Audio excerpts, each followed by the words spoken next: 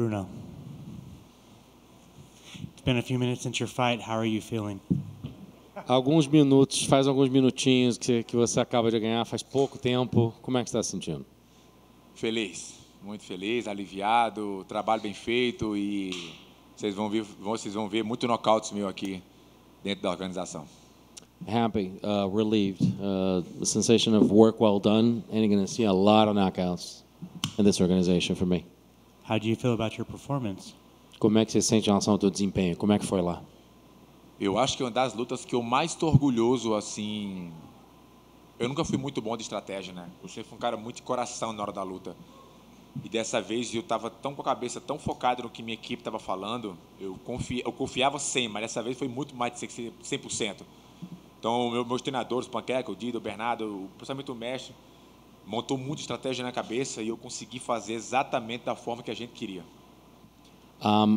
This is one of the fights that I'm most proud of in my career because I've never been a good guy at strategy because I've always followed my heart.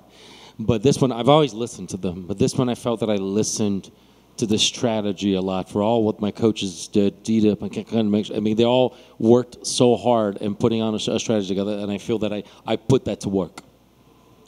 Getting a win over Brad Tavares is a big deal. He's been in the top 15 for a long time. What does a win over Brad Tavares mean to you? Ganhar do Brad Tavares é uma coisa muito grande por conta do o tempo que ele tem, top 15, é um cara experiente, conhecido. O que isso significa para você? Ganhar do Brad Tavares é uma coisa muito pessoal para mim. Por quê? O Brad Tavares é um cara que lutou com muitos grandes nomes. É um cara que eu tenho muito respeito. Poxa, e tem uma família linda. E é um cara de postura respeitadora. Então, isso mostra o nível que eu tô, né? O nível que eu cheguei, né? Da forma que foi, né? Vocês querem luta chata? Pessoas que ficam xingando as outras em redes sociais, eu não sou esse cara.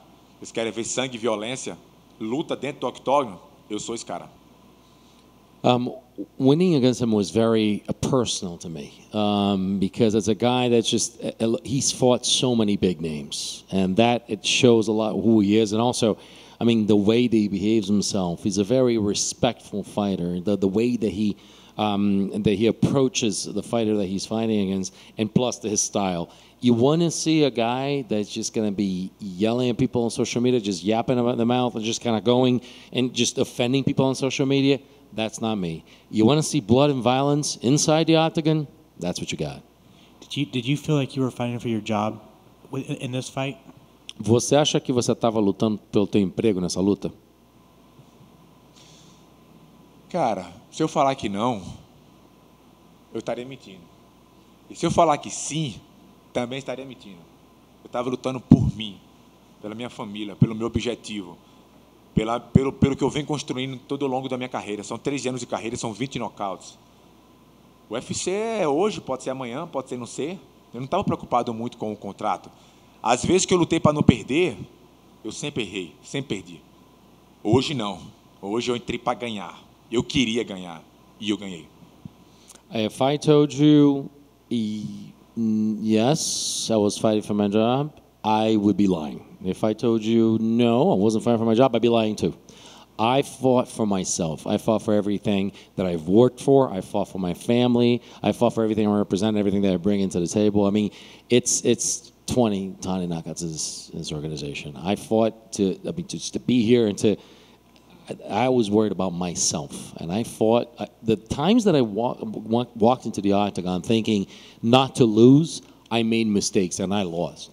This one, I came into the octagon to win the fight. O meu legado é muito maior do que um contrato. My legacy is much larger than my contract. And just to tag on to the answer from before, the UFC could be here today. It could be not here tomorrow. I don't know, but I fought for myself. What are you going to do with the 50K? Vai fazer o que com 50? 50 quanto? Vou ajudar minha família e vou investir, que um dia eu vou ter que parar de lutar e eu quero viver bem. I'm going to help my family, and I'm going to invest some of it because one day I'm going to have to stop fighting, and I want to be fine. And then finally, for me, just when would you like to return? And is there anybody that kind of pops off that you would like to fight next? Última pergunta minha é quando que você se vê retornando para o octógono e algum nome na cabeça de repente aparece aí alguma coisa que a gente está na cabeça? Se meu empresário e minha equipe não estivesse aqui nessa sala, eu ia falar que não sei. Mas eles estão aqui, eles sempre têm umas caixinhas de surpresa para mim. Mas, como eu falei na entrevista, eu vou repetir. Essa é a primeira vez na minha carreira que eu quero viver o momento. Viver o agora. I would say if my managers wouldn't be here, I would say I don't know. But I know that they're here and they're already thinking about what's my next challenge. I don't know. They're going to figure this thing out. But I'm telling you, this is the first time in my career that I want to enjoy the moment a little bit.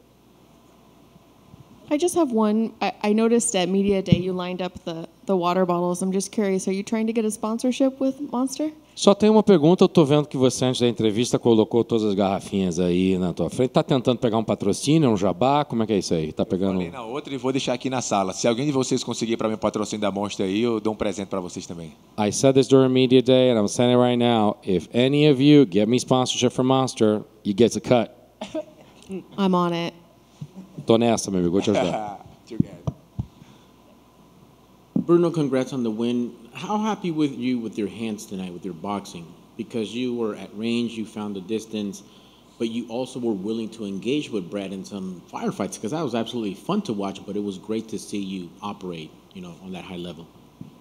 O quão feliz você está hoje com o teu boxing, com a parte da trocação, porque você não somente achou a distância, conseguiu encaixar e também você manejou, você trabalhou muito bem tudo que tinha respeito à trocação.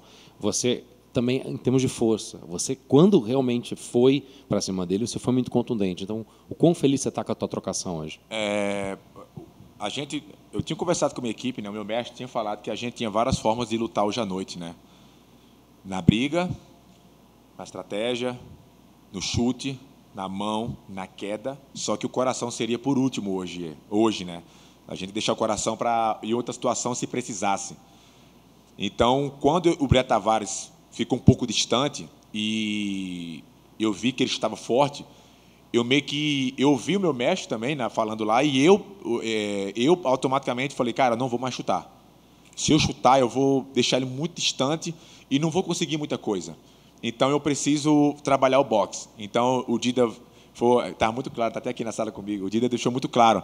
Hoje é boxe com chute, boxe com queda, boxe com coração, mas tudo boxe na frente hoje. E eu consegui fazer. So there are many ways to approach this fight. We had so many different ways to approach this. There was a boxing approach. There was a kicking approach. There was a takedown approach. There were many different strategies. So when I saw that he started kicking me, I thought, I can't get into that game and start kicking him because he's going to be out of range and I cannot damage him with my hands.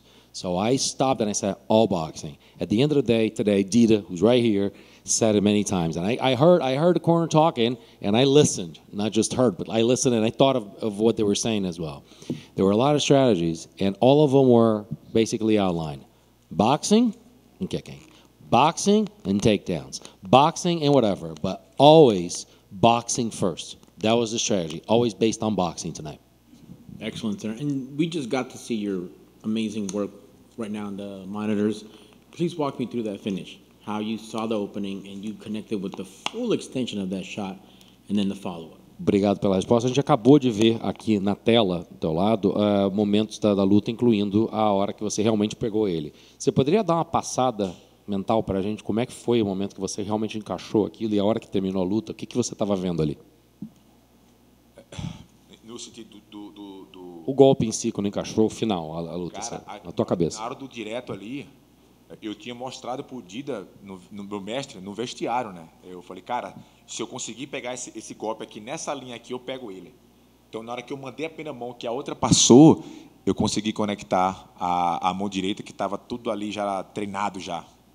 I was talking in the locker room about this, so about the moment itself. I saw that when I just told them in the locker room, this is what's going down. I mean, there's going to be that opening there, and if I actually find that open, if I go straight in that line of strike, I will get him. And from when I got that, and everything just came with it. So we were planning on it. Beautiful work. Congratulations on the fight. Obrigado. Thank you.